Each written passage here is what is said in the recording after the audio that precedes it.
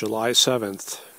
Very typical summertime pattern here in Texas. Southerly winds, low clouds early in the day, thunderstorms during the afternoon, just scattered here and there, and a lot of debris cloud.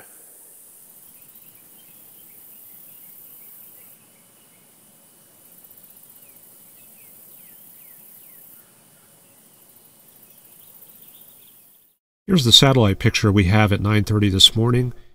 Look at that, we're starting out with showers across the Abilene area all the way down to the Big Bend. I'm going to draw a couple marks on here showing you the extent of the cloud cover area there near Abilene. This is the showers. The actual cells themselves are down in here. Elsewhere, got southerly flow streaming up from the Gulf, bringing in moisture and low clouds. And I'm going to advance this up to about the noon hour. Thunderstorms continue developing around the Abilene area and backbuilding south of Big Bend, or not Big Bend, but Big Spring, and towards just south of the Midland area. So you notice that there's kind of a linear appearance here. That's the cold front sinking southward. We saw that in yesterday's forecast presentation. And that cold front is just sinking south very gradually. We don't see that too often this time of year, but it does happen from time to time. Let's talk a little bit about radar. This is a typical chart that you might see on the internet. This one is from College of DuPage. I want to show you an example. See the storm right here, southwest of San Angelo? Take a look and see how fine-grained it is, like the individual pixels. You got that memorized in your head? All right, we'll switch over to GR Level 2. Now look at it. Looks a whole lot more detailed, doesn't it? This is Level 2 NEXRAD data. It's the highest resolution WSR 88D radar data that we can get. And you see that line right there?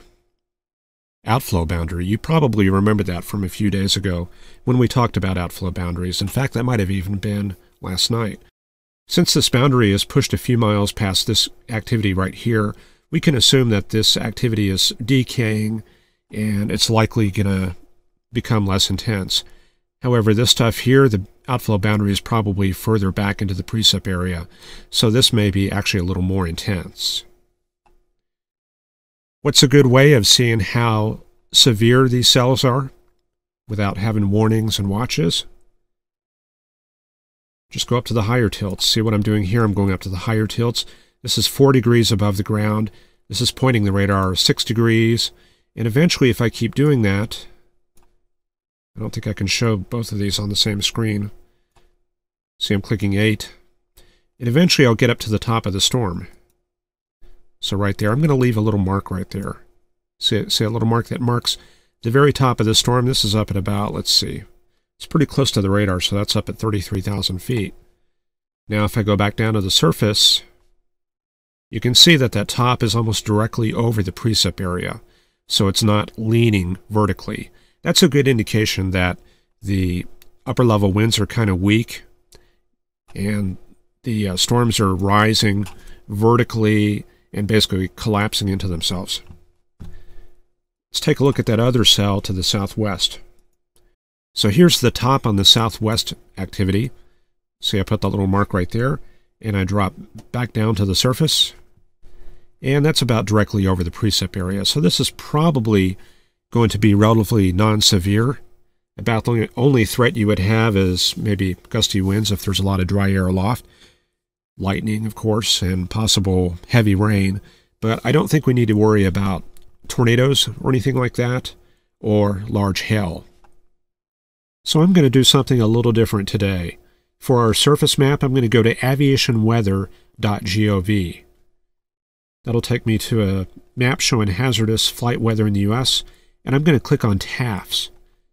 TAF is the coding form for surface observations, and the site will plot them all out for you.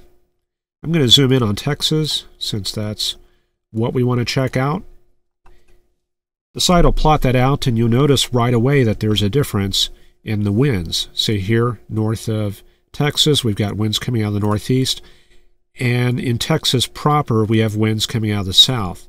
So in between, we've got a boundary That boundary goes all the way to Fort Stockton and back towards Marathon.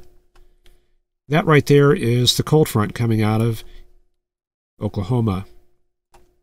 So I'm going to draw these barbs on to show that that's a cold front. How do I know that that's a cold front? Well, I'm just guessing, but usually when I see stronger winds north of the boundary compared to south, that tells me it's probably a cold front. If the winds down here are stronger than the winds up north, then it's probably a warm front, because that implies there's a stronger push of warm air. I would actually say that this is probably a draw, so I'm going to make it a stationary front. I don't know that for sure, but this is just kind of an exercise to kind of show you how to analyze fronts. But basically, we got a boundary here. It's triggering all that thunderstorm activity. So anyway, I stopped the video to take a quick look through here and see if there was a way of bringing up the temperature and dew point. I'm not really seeing that here, so that's just one thing to keep in mind. Each website has its advantages and disadvantages. One other thing that's pretty cool about this website is you can increase the data density to pull up a few more observations in between and get a closer handle on what's going on. And just to wrap things up, I'm going to use a different site for the model data to show our forecast. I've went to weather.rap.ucar.edu. They have a weather web page, and from there I can go to forecast, click on the forecast tab, click loop all times, make sure we have the GFS up. And then I'm going to click on MSLP winds. This is mean sea level pressure and winds. So why do I think this is important? Normally I don't show the surface chart, but today we have a cold front in Texas and Oklahoma. You can just barely see it through here. Definite difference in the winds on either side of that. So the question is, what happens to that front? I'm going to take this forward. We're starting with this morning. 12Z is 7 a.m. And then we run that through till tomorrow afternoon. This is showing us that the frontal boundary has kind of fallen apart. It's hard to see it. We've got strong southerly flow south of the boundary and kind of weak disorganized easterly flow north of the boundary. It looks like that front is lifting northward. We'll run this up 24 more hours to Thursday afternoon. Now we've got deep southerly flow across all of Texas. The boundary looks like it's lifted up into Kansas. And continuing onward through the weekend, just boring southerly flow. Looks like the sea breeze will be the main player. We may have a trough out west of Amarillo that'll kick off late afternoon thunderstorms each day, but those should stay in the panhandles. Then getting into next week, it looks like just the southerly flow continues. There's some hint of another cold front coming through Kansas around Monday, but as far as the GFS is concerned, that stays mostly north of Texas. And even on Wednesday, it looks like this is mostly in Oklahoma and far northern Texas panhandle situation. And now we're looking at 250 millibar winds on that same website. 250 millibars is at about 34,000 feet, so it's very similar to the 300 millibar product that I usually show you. Remember, these upper level charts are not meant to be technically complex or confuse you, but just to give you an overall view of the general situation. And in this case, it's actually pretty simple. We got a ridge over the central U.S., or over Texas. See that right there? That's where the winds kind of like change direction and become northerly. So this is basically high pressure covering Texas. Normally that keeps us shut down, but today we have that cold front sinking through Texas and Oklahoma. When you have a cold front and very strong low-level moisture, then all bets are off. You may just get thunderstorms like we did today. Running that forward, there's been a very significant change in the models for tomorrow. See, we're going up to Thursday evening. This strong upper level flow, you remember the past few days we were talking about that and the models were pushing it up into Nebraska. Well, it actually links up with this low pressure system in Mexico, And then by Thursday morning, we get a band of that upper level flow pushing into West Texas. So it looks like kind of an active weather pattern west of Fort Worth, west of San Antonio. May get some thunderstorm activity out in that area. But as we go into Friday, that breaks down, the ridge reestablishes itself over Texas, and that band of jet stream energy pushes northeast into the Central Plains. So for the most part, with this ridge building back in across Texas, high pressure, see that right there across the central Texas, that should keep us in pretty good shape for the weekend. See, we're up to Saturday. Then we move things forward to Sunday. Upper level ridge hangs on, but it looks like we got a little band of easterlies setting up along the Texas Gulf Coast, so we may see a little shower activity picking up in the Houston, San Antonio area, starting about Sunday going into Monday. And then Texas just kind of stays under high pressure, might get a little bit of that jet stream energy in the east part of the state around Tuesday, but it looks like things will stay in pretty good shape. So I hope you enjoyed that, even though we did run kind of long. We'll be back tomorrow, and I hope you'll join us. Thanks for watching the Texas Weather Forecast.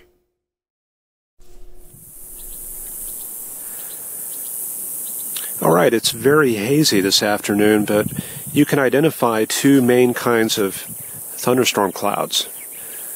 I'm not even sure these are thunderstorms. They're probably showers. But down to the southwest, right here, you can see kind of like cauliflower tops. This is new cumulonimbus clouds. That's mostly updrafts. So that's where your heavier showers are going to be. And if we look off to the west, we still have cumulonimbus tops, but they're a lot more glaciated. So instead of supercooled water like we have to the southwest, these are more ice crystals. So this is older development. These are anvils from storms that are in the process of decaying. So there could be some new development somewhere around there, but for the most part here, we're seeing older showers that are kind of falling apart. You can see right there that's a mature thunderstorm. Probably not just dissipating yet, because we can see those distinct cauliflower-like tops. So that's a relatively young storm, and we may hear some thunder here shortly. Just now starting to form an anvil right there. So yeah, I know I'm not showing you a whole lot today, but I'm trying to get these videos cranked out as early as possible. Last night I waited until 11 o'clock to start making the video, and I didn't get it up there till 1 in the morning.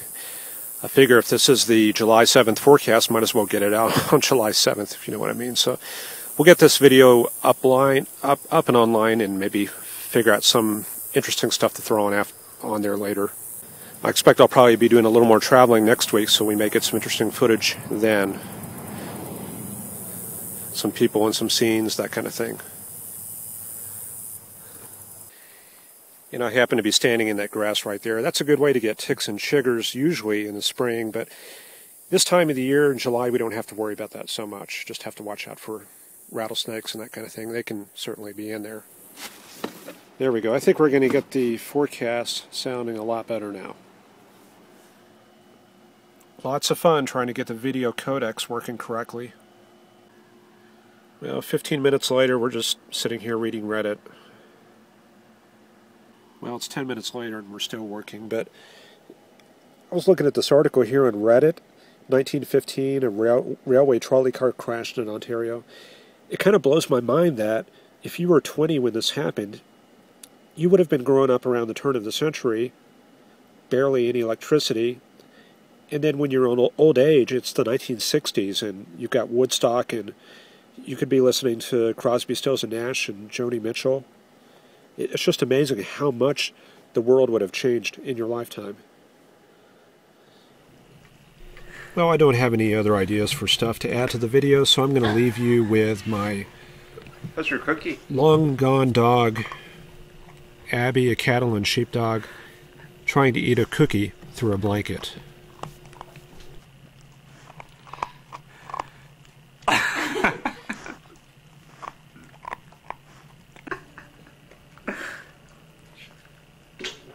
She says this isn't working too well.